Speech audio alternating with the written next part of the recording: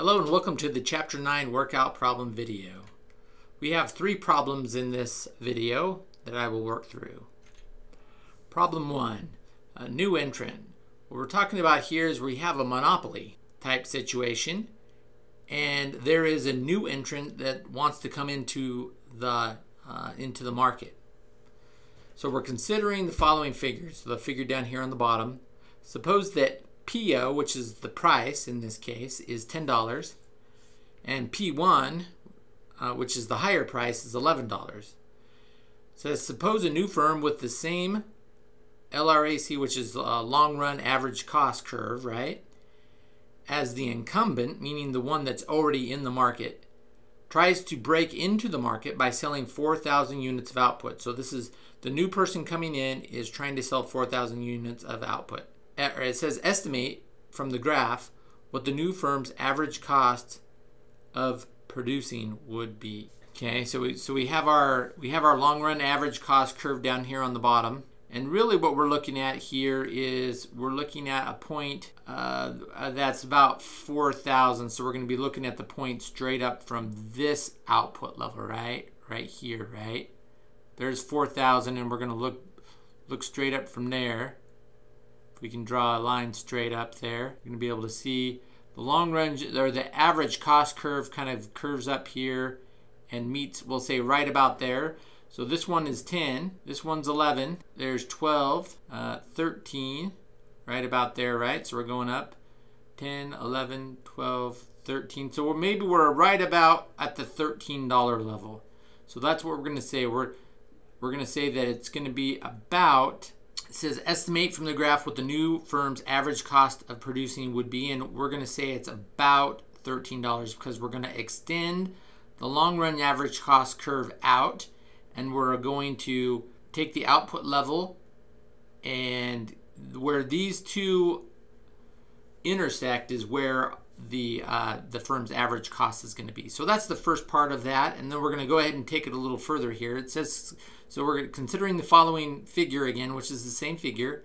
It says if the incumbent continues to produce 6,000 units. So the incumbent is producing right at this level, right at 6,000, right? How much output would be supplied to the market by the two firms? So the new entrant is going to produce right here, right?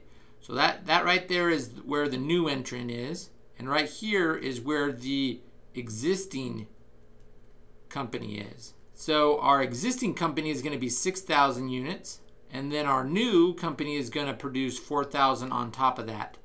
So we see that our total market supply then would be 10,000. So that's how that one's done. Okay, let's go ahead and continue on to the next part of problem 1. So it says estimate what would happen to the market price as a result of the supply of both the incumbent firm and the new entrant. Approximately how much profit would each firm earn? Okay, so we know the cost structure, right? So this is our, we'll say incumbent, right? Because that's what it's been called. The cost for our incumbent is, we'll say it's close enough to 11. We'll just say it's straight up 11 on that. So our incumbent, we'll say our incumbent's cost is $11 at 6,000. And then we're going to say our new entrant here, their cost is going to be 13, right? We already figured that out, right? So the cost is going to be $13. Now what we need to figure out is we need to figure out the market price as a result of the supply. And the market price is really going to be determined by the level of output, right? So here are both firms, they're producing, and we know that that is going to equal 10,000 right here in the middle. So this is our output level. You take that line up to the demand curve, and there's where we're going to be producing, right there, right? And supplying. Okay, we're assuming that the supply curve is going to come up through here, and it's going to look something like that, right? Which is the supply curve, which in the case of a monopoly, it really is also going to look like and be really the trend of the marginal cost curve. And so we're going to take the price over here And we're going to say, so there's 10, we're going to drop 9, 8, 7, 6. So we're right about $6 is really what the price is going to be. Okay, so we know with the incumbent making 11, $6, that's going to be a loss of $5 per unit for the incumbent. For the new entrant, $6, that's going to be a loss of $7 per unit. So there's not a profit that's going to be made, right? It's going to be a loss in this case. And really, what's going to happen is the new entrant is going to fail. Okay, they are not going to be able to sustain the losses at this level, most likely, as long as the incumbent will be able to sustain their loss, right? Because their loss is going to be less. So with a new entrant, you're going to have a lower price, so the price is going to drop. But then eventually the new entrant will drop out, they'll cease to exist, and then the incumbent is going to be able to produce at their level and the price will rise again and they'll be able to make a profit. All right, let's go on to problem 2. So it says in problem 2 we're supposed to consider figure 9.6. So it's in the chapter 9. It's 9.6 is the figure. And we're supposed to identify the quantity of output the monopoly wishes to supply and the price it will charge. So if you watch the video, you're already going to kind of see this happen.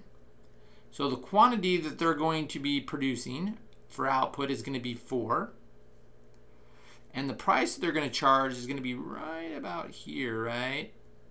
So it's going to be right about $900.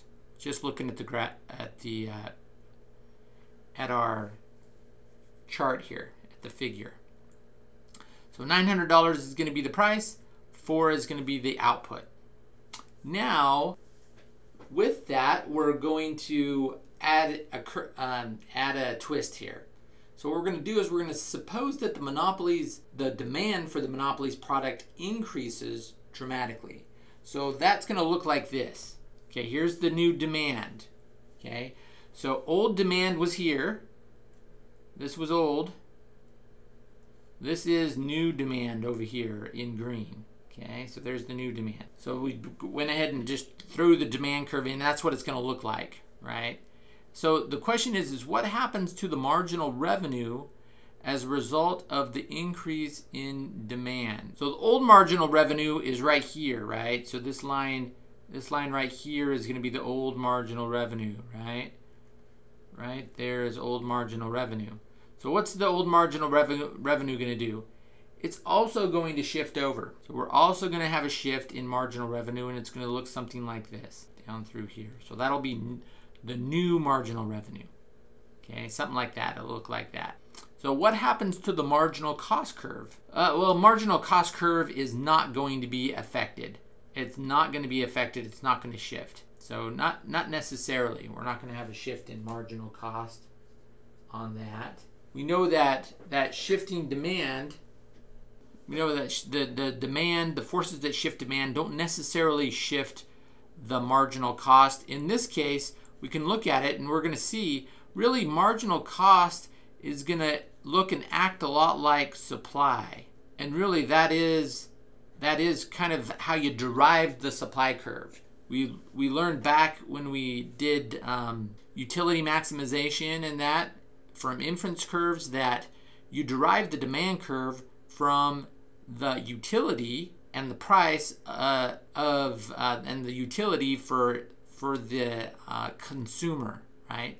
Supply is actually created using the marginal cost curve of the firms in the market. All right, so that's that one. So we drew the demand curve. What happens to the marginal revenue? What happens to the marginal cost?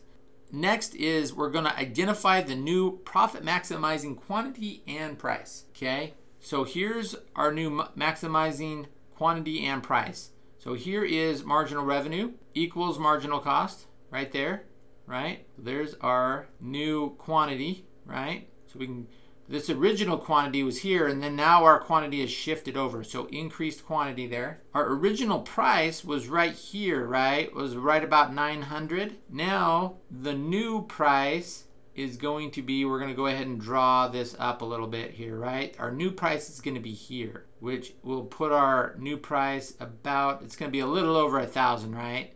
So it'll be maybe, let's say 1100. So because demand increased, then our monopoly is going to be able to charge a higher price and even have higher output, right? Have higher quantity of output. Now, the marginal revenue is going to be this area right in here, right? So from the price down to the cost curve, all of this is going to now be the profit, okay? So this is going to be profit, and it's going to be larger than the original profit, so profit is going to go up. We're able to make more, charge more, our profit's going to go up as well, all because the demand increased for our product.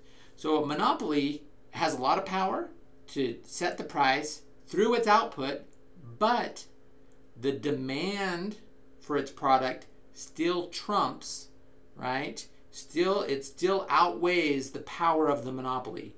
If nobody wants the product or service the monopoly is able to deal out, it still isn't going to be able to possibly make a profit, or it'll affect its profit. Problem number 3, what we're supposed to do in this one is we are supposed to draw a monopolist demand curve. We're supposed to also draw the marginal revenue and the marginal cost curves. Then we're supposed to identify the profit maximizing output level. So let's go ahead and do that. So we're going to draw this out. Okay, so demand is going to look something like this, right? So that's demand. This is our marginal revenue, is going to be a straight line. We're going to try to make it as straight as possible. Okay, starting here, well, we're going to start pretty close up here to the demand, and then it's going to be a straight line that kind of goes like this. So that's supposed to be straight.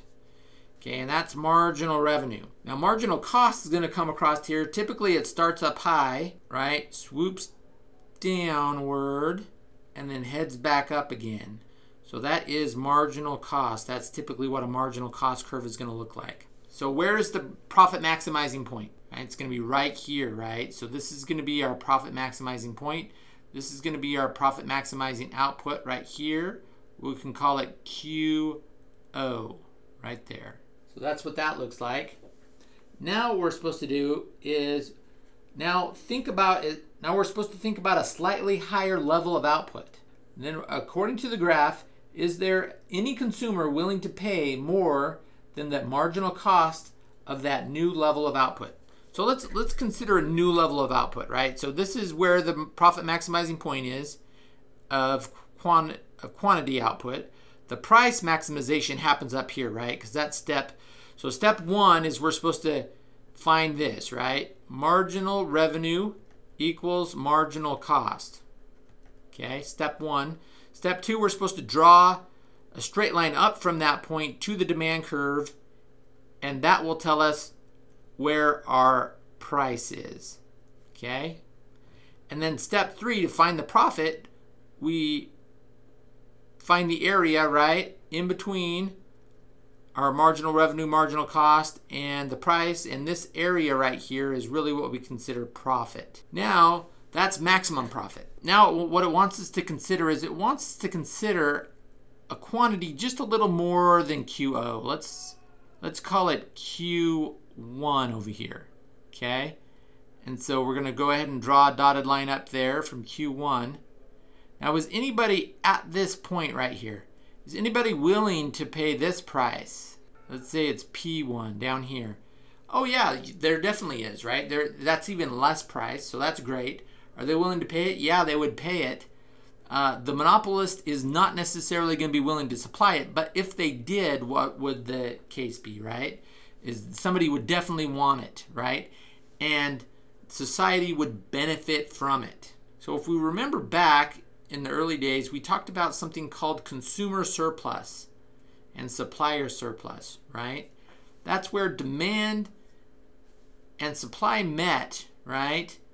So if our marginal cost equals supply, typically our equilibrium would be here. And then all of this area would be the consumer and all of this area in here, okay, to the left of that equilibrium point would be the consumer and the supplier surplus. But that's not the case, right? Because the production level is here, right? This is where the monopoly is producing. Okay, so what happens then is this area here is considered a loss, right, to society, because the monopoly is using its power to produce less than society is willing to pay for and really needs, right? So they're able to prop up the price by kind of setting up a shortage, okay, in the market. That way they can maximize their profit. So what happens then is it becomes inefficient for society in general to have monopolists functioning. And that's something that we call allocative inefficiency. Okay, allocative inefficiency. So the monopolist, in its attempt to maximize its profit, is shorting society by not producing more goods at a lower price, right? So that's kind of the way it works. And just a new concept. So is monopolies, are they good? Are they bad? Well, not necessarily either or, right?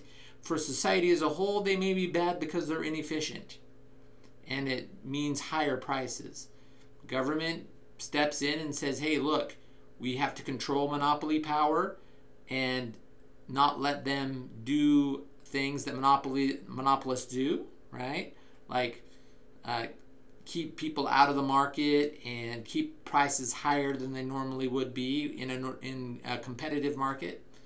So as things kind of balance out from regulation and people and firms striving for monopolist power, things kind of even out there, and really that's to protect the consumer from prices that are going to be higher and products really that are going to be, there's going to be less products out there for society as a whole. So anyways, hopefully this helps out. We'll talk to you later. Have a good day.